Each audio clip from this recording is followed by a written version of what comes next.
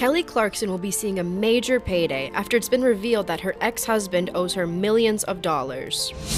That's right, Clarkson's ex-husband, Brandon Blackstock, screwed over his then-wife while he was working as her manager. According to court documents obtained by TMZ, Blackstock unlawfully obtained jobs for Clarkson as her manager, because only agents can secure roles for talent. As a result, Blackstock received over $2.6 million in booking fees. However, a California labor commissioner has ruled in favor of the Since You've Been Gone singer, as Blackstock has been ordered to return all of the commission money he received to Clarkson. But TMZ has reported he will appeal the decision.